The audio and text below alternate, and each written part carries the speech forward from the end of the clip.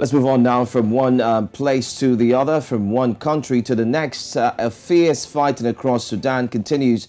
The efforts to evacuate foreign diplomats and citizens has also intensified, with many foreign nationals still stranded in some cities. One of the organizations, a South Africa disaster response team, Gift of the Givers, says it has managed to arrange transport sponsored by the government for the stranded South Africans.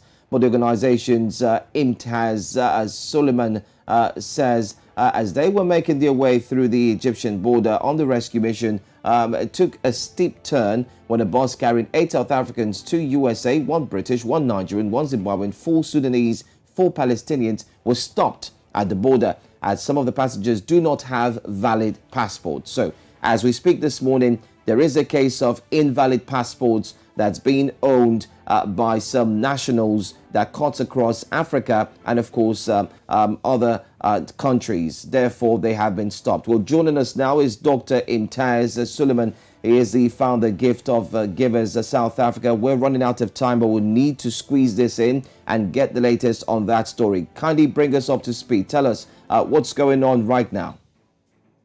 Good morning. It's going very well. We've had 3 missions.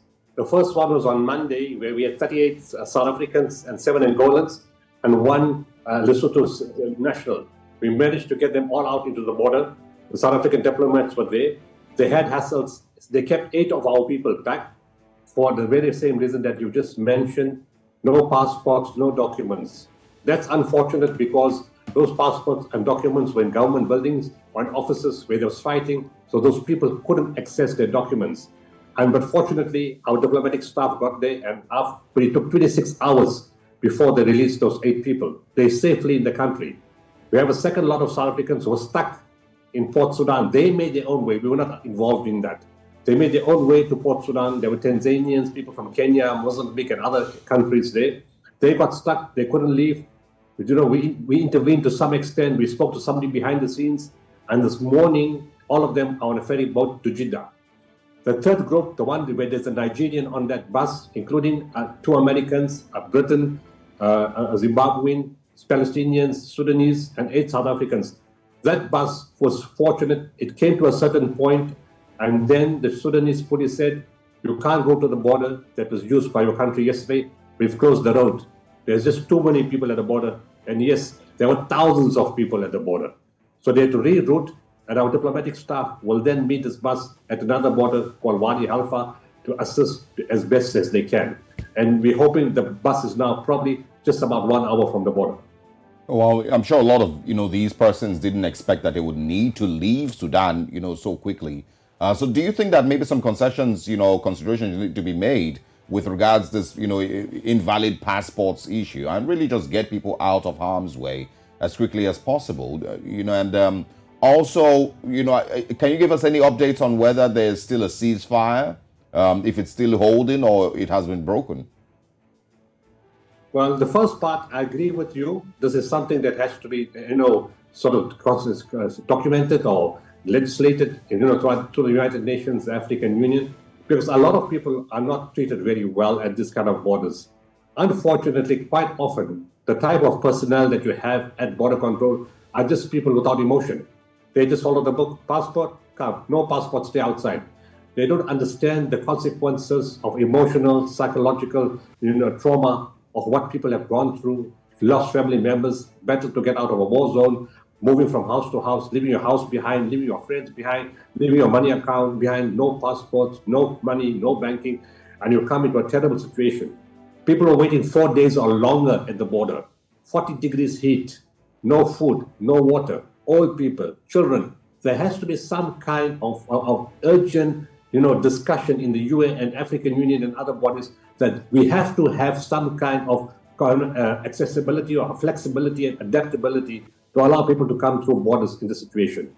Your second question, in terms of the ceasefire, it's very difficult to say because that country is so huge, you don't know what's going on where.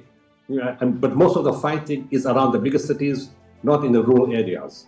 Our bus was not stopped. The bus driver himself said on Tuesday, well, they're talking about ceasefire, but there's skirmishes all over the city. There's aerial bombing, there's tanks and armored personnel carriers going across the road to Egypt and the road to Port Sudan is not safe. We cannot take you out today. On Wednesday morning, when he said, okay, we can leave now, the people who from outside got messages from their friends in Sudan and saying, please get out now. We're receiving messages that there's going to be a massive infiltration of troops into the city in Khartoum. And they saw the troops coming in. They saw the armored personnel carriers. They saw the tanks coming in. So on the one side, it's supposed to be a ceasefire. But on the other side, I think there's going to be all-out fighting in some of the major cities. Well, we have so much to talk on this situation. Thank you so much, Mr. Suleiman, for joining us. And thank you as well for the work that you do. Thank you. We hope to touch base with you again. One more point. I'm making a call to your government to please send a message, to the Egyptian government. There's a Nigerian national on my bus and he's got no passport. He's only got a document and he's going to have a problem like the other people. So I've asked your TV company to get hold of somebody in the Nigerian government. I've sent the document to your journalists. Please do that. Otherwise, this man is going to get stranded in the terrible area for days. I don't want that to happen. All right. So the Nigerian government needs to reach out to who? No, he's saying there's a Nigerian who is stranded. Yeah. He doesn't have... You're asking the Nigerian government to reach out to who exactly? Yeah. He's on my bus. On your... Okay. To reach out to your organization? Gift of the Givers. Okay. My organization is Gift of the Givers. I'm working with the South African government. I'm coordinating with them. And he's on my bus with a British, 2 Americans. I've informed all their embassies. They're sending the paperwork to the border called Wadi Halfa. If your embassy gets hold of the Egyptian government and says, and your journalists have the passport copy, and it says there, this man is a Nigerian citizen, we verified that, he has no passport, he has a document, please allow him to go through the border. But they're going to do that in the next hour because he will be there within the next hour. All right, so if we take a look at our time, we have barely, let's say 9 a.m. West African time. Can you do us a favor, please? While we're off the air, can you send us his name so we could have a better detail and then push this forward? All right. 4 people in the studio already got the name. I already sent it to them. They know, they will call you now. All right, that's fine. Thank you. Thank you. Work with the producers. Thank you so much. Thank you. Thank you. Bye-bye. Bye.